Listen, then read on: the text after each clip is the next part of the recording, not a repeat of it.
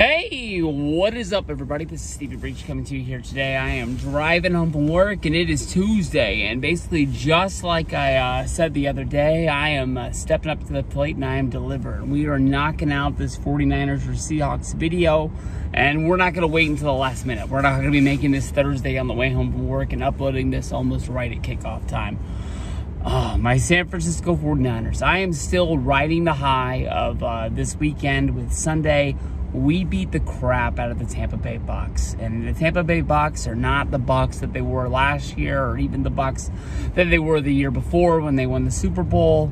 But anytime you beat a legend like Tom Brady, you put that away. That's a memory bank memory that you're going to want to keep because you don't know. When you're going to get a chance to get something like that again. I can honestly remember this 49er versus Seahawks rivalry that I'm sure is a lot like the Lakers and the Kings here in Sacramento. The Lakers didn't know they were in a rivalry. The Seahawks beat the crap out of the Niners so much that they probably didn't know they were in a rivalry either. The Seattle Seahawks, they owned the NFC West. The Niners, we built teams to go after the Seahawks, but honestly, when it came down to it, really couldn't get it done. And the first time that we actually beat the Seahawks was a year when our starting quarterback was hurt. I believe it was Nick Mullins that got it done. And I actually remember late in the fourth quarter rooting against my team because I was basically saying, they're hurt, we're hurt. I don't want to win this way. I don't want them to be able to say that the way that we ended the streak was in this just beat-up, battered team of just backup quarterback versus backup quarterback. I wanted to beat Russell Wilson. I wanted to beat Richard Sherman. I wanted to beat Marshawn Lynch. And, dynasties come to an end. And, we never got to beat them like that. But anytime that we play the Seahawks, I get to relive the rivalry with my good buddy, little Alex. And he's up there in Washington land. He's probably the biggest sports fan I know. Doesn't matter, Washington Huskies, the Seattle Mariners, the Seattle Seahawks. He finds a way to watch everything. He knows everything that's going on. So I know that he's going to be sitting there, and I want to be the one who gives him a call and has to make him wipe his tears and basically say, we swept you this year, buddy. You're not going to get it done. Honestly, when it comes down to it, I think more 49er fans will be able to knit this come Friday morning. The Seahawks, what the hell are they drinking up there in Seattle? How are they putting this together? I mean, this team, how good would this team be if they wouldn't have made the Russell Wilson trade?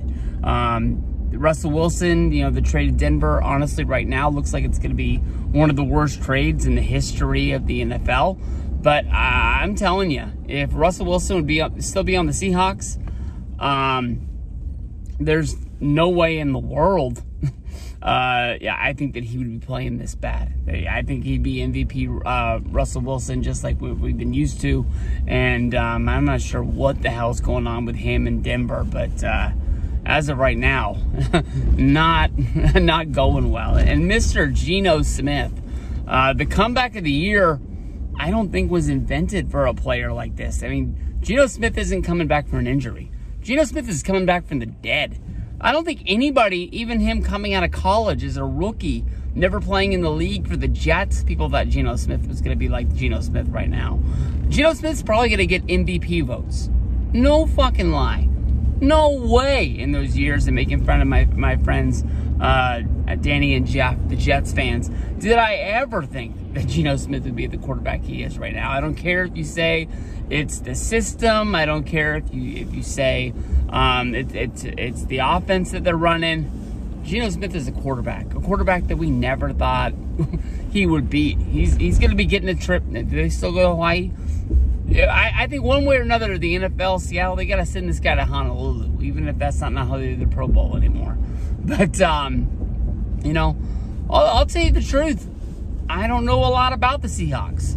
I believe we were playing the Seahawks the day that Trey Lance went down. Jimmy came in. We still found a way to get the win.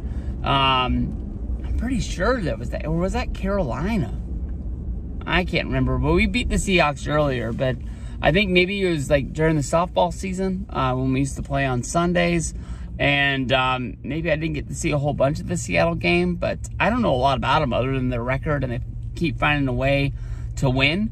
But I don't think I'm scared of them. The things that I'm thinking about is Brock Purdy being a rookie in the league, playing his third game in the NFL. It's going to be his first short week, coming from Sunday to Thursday.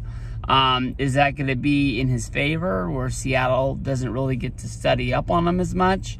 Is it going to hurt him because he doesn't get to study up on the Seattle defense as much?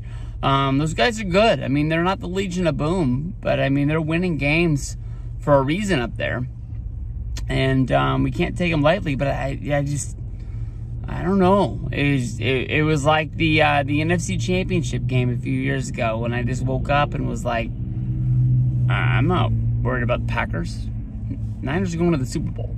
It's just a matter of just time ticking by and us pulling out the win. Put points on the board, play 49er football, we'll win. And I think that's what's going to come down to on Thursday. We'll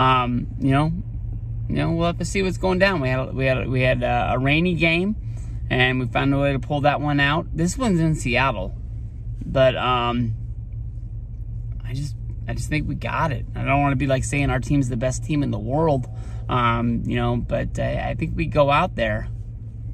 I think we'll find a way to get this one done. Let's get a win, guys. Peace out. See you guys down the road.